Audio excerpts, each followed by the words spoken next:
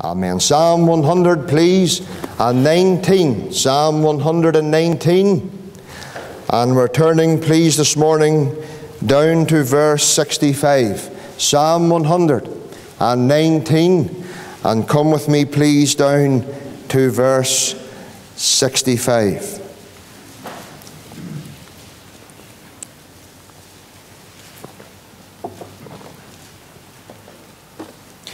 The psalmist is speaking,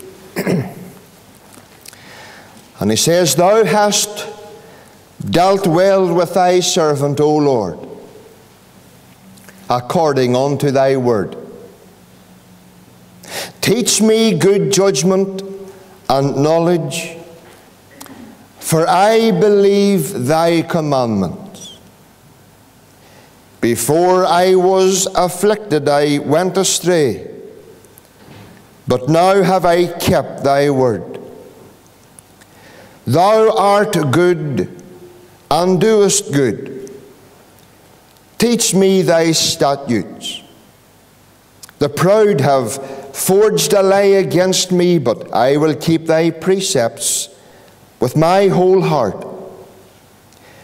Their heart is as fat as grease, but I delight in thy law. It is good for me that I have been afflicted, that I might learn thy statutes.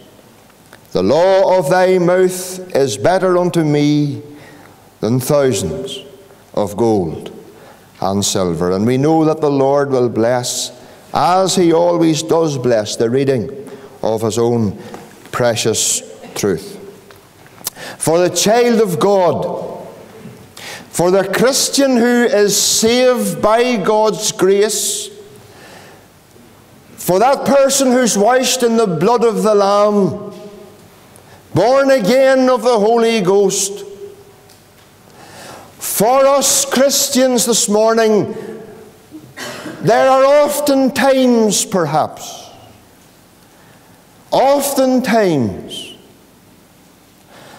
when we are called to face very hard and very difficult periods in life. In fact, child of God, so difficult and so hard and perhaps so painful. Child of God can suffer painful periods in life. And sometimes, child of God, when these periods of difficulties and hardships come into our lives, we are often, friends, tempted to bring God under questioning, aren't we? When painful circumstances come, and stifling situations suddenly without warning comes into our lives, we can find ourselves bringing God under questioning. You see, child of God, we as the people of God this morning, we're not exempt from the struggles of life. In fact, we're more wide open to them. Would you not agree with me in that? And there's times, now I don't know about you, but there's times when these periods come, child of God, it just seems that God is so absent. It's as if God, during the difficult periods, through the distressing periods, listen to me, through the depressing periods, it seems at times God goes into hiding. And you often find yourselves, I know I do, like Job in Job 23 and verse 3, oh, that I knew where I might find him. Times we can be searching for God, and God just seems nowhere to be found. And maybe I'm speaking, maybe I'm describing somebody at this very moment. God seems so far away. Oh, that I might know where I knew where I might find him, that I might come even to his seat. And child of God, maybe I'm speaking to somebody, and this is you this morning. This is God describing you. God seems so far away. You're going through difficult periods, perhaps. Distressing times, child of God. Perhaps that you don't, maybe the person next to you or even closest to you, know absolutely nothing about. Oh, friend, child of God, these days has been tough. Sometimes God seems absent. Sometimes God seems silent. As when these periods come, child of God, not only God seems absent, God sometimes, oftentimes, he seems silent. You search for answers, but there's no answer comes. And you struggle. And how often, child of God, listen, let's be honest, I have to be honest, how often, child of God, have we went crying to God in our pain? And we've went crying to God in our suffering. And we've went crying to God in our sorrow. And we've went crying to God in our loneliness. And God seems silent.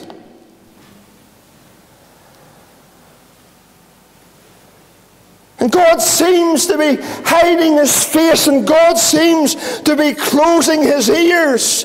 And there's times, child of God, we can feel so alone. Listen, Christians can feel so alone. The psalmist in Psalm 102 verse 6 says, I am like a pelican in the wilderness. I am as a sparrow alone in the housetop. Oh, child of God, there can be periods in your life and in my life where we seem so isolated and so alone. And I'll tell you this from experience, it's not a nice place to be.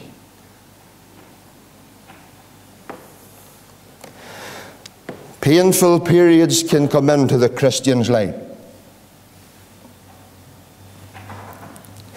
where we find ourselves in the den of despair, where we find ourselves in the prison house of perplexity, where we find ourselves in the strongholds of sickness, and no release seems to come.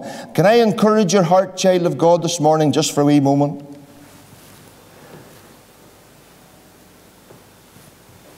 Some things comes into all of our lives so unexpectedly. Job loss, sickness, sorrow.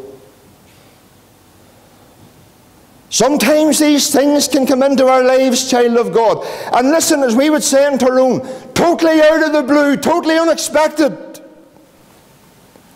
And listen, child of God, none of us here this morning knows what's going to come into any of our lives in the incoming week. But listen to me, nothing comes without God's knowing first. Before these afflictions come to our doorstep, God is there before they come. But please do take this to heart this morning, child of God, because this is the message God has given to me. Sometimes God himself allows these periods of afflictions to come. Sometimes God has to allow these periods of afflictions to come because this now brings me to my text. It actually now brings me to my text. Now listen to what the psalmist said. Psalm 119, verse 71. Here's what he says. It is good for me that I have been afflicted. I want you to notice, child of God, that the psalmist there speaks of two tenses. He speaks first of all of the present tense, because he says, it is good for me. And then he speaks of the past tense, because it says, it is good for me that I have been afflicted. Now, what's the psalmist trying to tell us? The psalmist is trying to tell us this morning, child of God, that life is so good for me now. It is good for me. Life is so good for me now. Why, David? Because of the past afflictions that I had to endure. Life is good for me now, and it's all because of the painful times of the past. David didn't say here in this text that it was good for me that I was afflicted. He says it is good. Life's good for me now.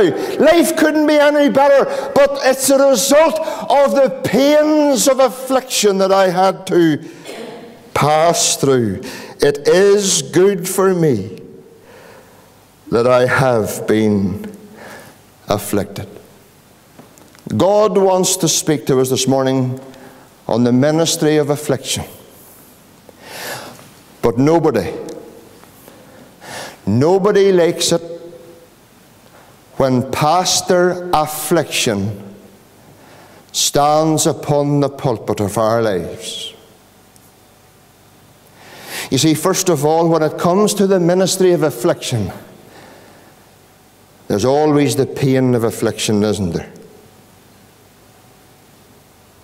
You see, child of God, the pain of affliction is real. The pain of affliction, child of God, often draws us into a very dark and a very lonely place. Sometimes, child of God, the pain of affliction draws us into a very isolated place.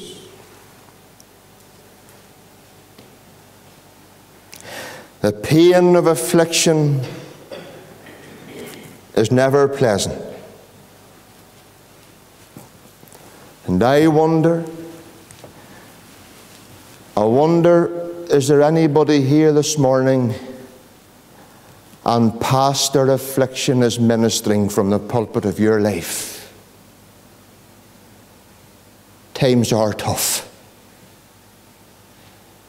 And behind that smiling face this morning, perhaps there's a hurting heart. And nobody knows the pain that you endure. The ministry of affliction is anything but pleasant. And sometimes it's uncontrollable, and sometimes it can be unbearable, because the dark clouds of affliction often hide His face.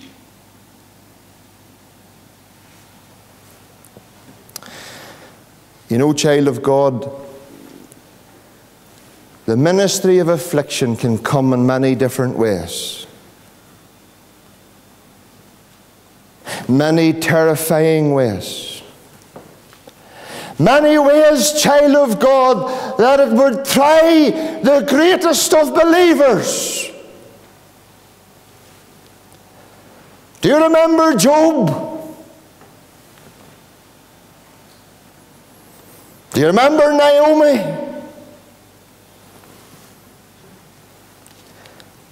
What did Job say? Job could say, the Lord gave and the Lord hath taken away 10 coffins out of the one home. Sometimes it can come in so different ways. Listen to Naomi. Naomi in Ruth 1:20-21. We see the severity of her affliction. It says she was bereaved of her husband and 2 sons. She left Bethlehem and went into Moab. She went in full, but she came back empty. She come back with her hands empty. She come back with her home empty. I tell you, she come back with her heart empty. And not only does she confess the severity of her affliction, but she confesses the source of her affliction. The Almighty hath afflicted me. And sometimes, child of God, sometimes we always blame the devil.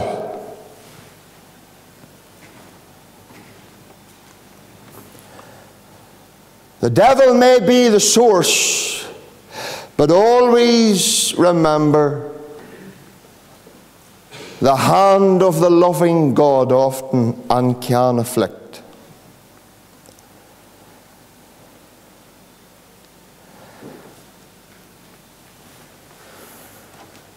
David could say in Psalm 119 verse 75, he said there, that thou in faithfulness hast afflicted me.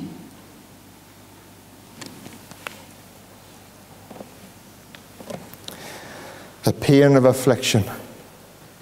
I'm telling you, child of God, listen to me, it's real. But then there's the purpose of affliction.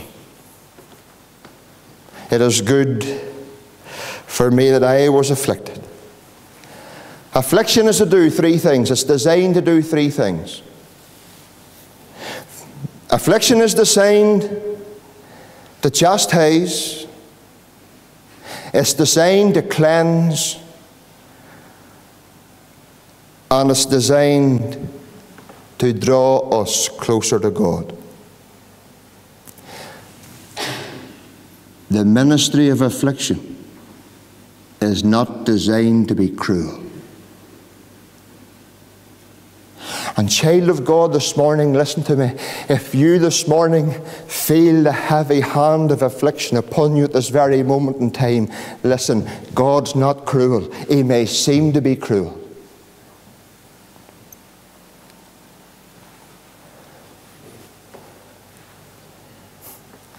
What does the hymn writer say?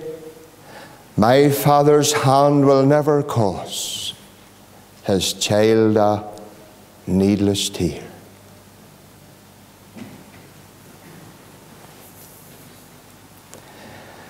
And there's many reasons why God brings us this morning under the ministry of affliction.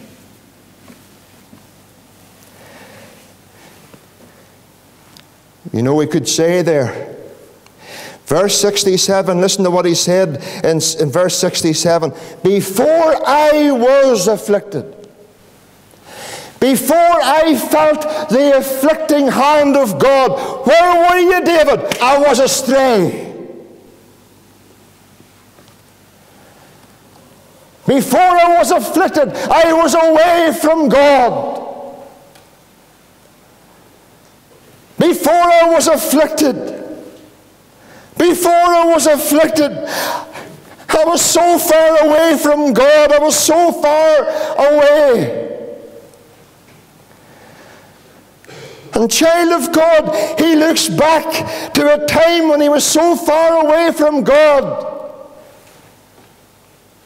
And it was before God afflicted him, but he could say now in my text, but it's good for me now that I have been afflicted. And child of God, listen to me this morning, listen to me. Job 5:17, behold, happy is the man whom God correcteth, therefore despise not thou the affliction of the Almighty. Nobody likes it.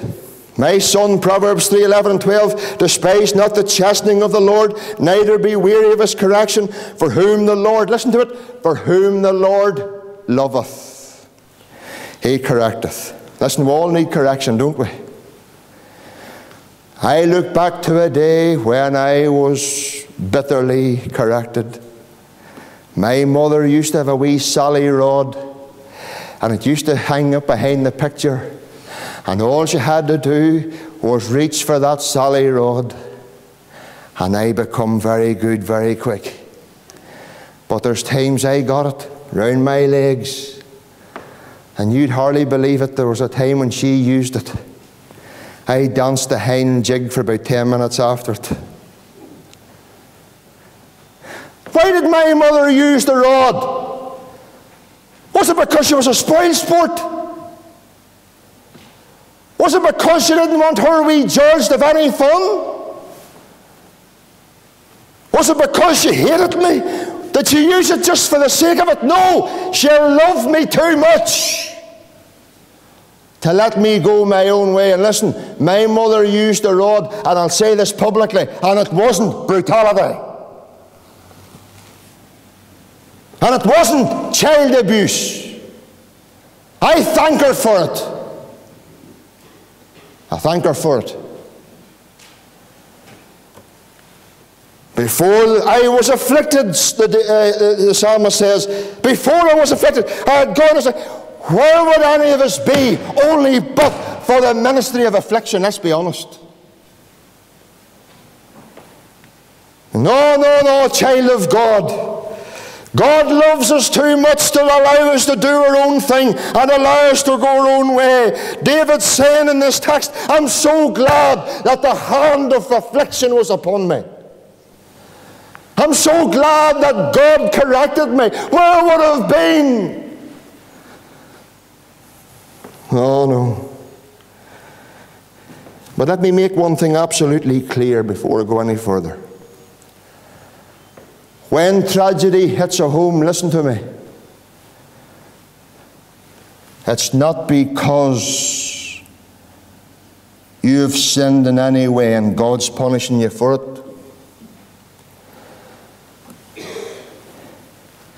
Tracy was on holidays with a number of people one time, and this fellow was given wee morning devotions. He spoke up one morning and says, if a tragedy has hit your home or anybody's home, it's because sin has happened in your life and God's punishing you. Do you see, if I had that boy that morning, I had done to him what my granny used to do with the chickens years ago. Only I wouldn't have went, I'd have went,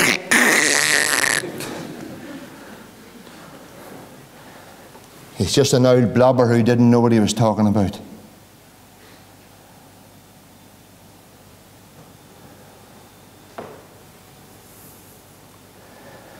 And sometimes things comes into our lives, child of God, and we can't understand the hand of God. And at times like that, we just have to stand back and allow God to be God.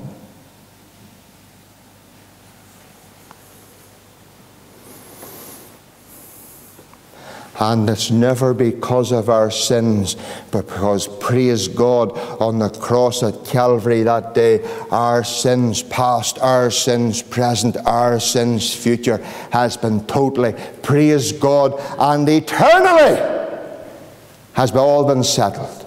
Hallelujah. All under the blood. Your sins and your iniquities I will remember no more, praise God. Oh, no. The purpose of affliction, child of God, no. It's not to drive us away from God. The purpose of affliction is to draw us closer to God. Boys, when my mummy gave me the rod, I thought she was the worst being in the world. I wish I had somebody else for me, mummy. And half an hour I was sitting on her knee cuddling her. She was the best ever was. And you know, sometimes God uses the hand of affliction, child of God, the rod of affliction, to correct us. It's because He loves us. It's because He loves us. Tell me this, child of God, this morning, is life for some of you here unpleasant? And I'll tell you what, David couldn't say at the time it was good for him to be afflicted. No time of affliction is pleasant.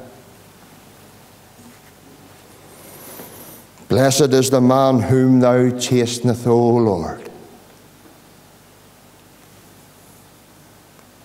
that thou mayest give him rest from the days of adversity.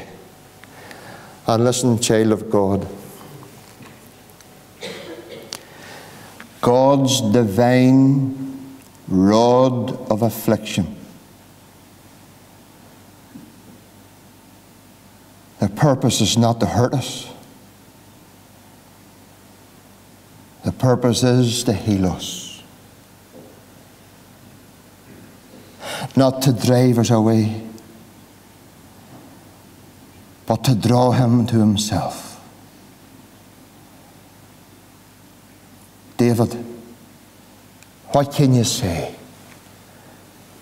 It's good that I have been afflicted. And child of God, listen. Perhaps for you, life at this moment is anything but good. Anything but good. No affliction is good. The pain and the purpose and the praise of affliction. The praise, oh why? There's always the praise of affliction. Hebrews 12 and verse 11. Now no chastening for the present seemeth to be joyous, but grievous. Nevertheless, afterward it yieldeth the fruit of righteousness unto them that are exercised thereby. Now listen, child of God. If you're sitting under pastor affliction this morning, listen, sit tight. Please sit tight. His sermon doesn't continue forever. It's only for a period. And do you see, when pastor affliction closes his ministry, do you know what you'll find? The closing hymn will be sweeter.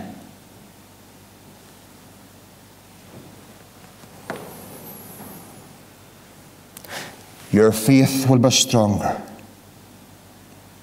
Listen, it's the refiner's fire.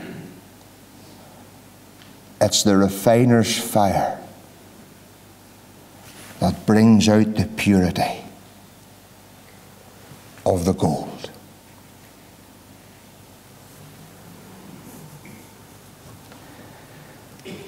God said in Isaiah 48 verse 10, He says, I have chosen you. Where did He choose you? In the furnace of affliction. And when you're in the furnace of affliction, child of God, and when you're going through the ministry of affliction, do you know something? God hasn't abandoned you. Do you know what He's doing? God is watching you. God is watching you to mould and to strengthen, just to see how your faith is strengthened. God proves us, not beside the furnace, not outside the furnace. God proves us inside the furnace. David, be honest with us this morning. What do you say about the ministry of affliction, David? It is good for me that I was afflicted. Before I was afflicted, I had gone astray. Where are you now, David? Where are you now? I'm nearer to God. Nearer to God. May that be our prayer, that we'll be near to God in these terrible, wicked, and sinful days. The ministry of affliction, it doesn't last forever.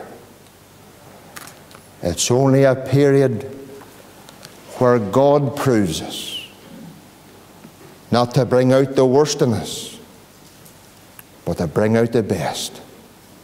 It is good for me that I was afflicted.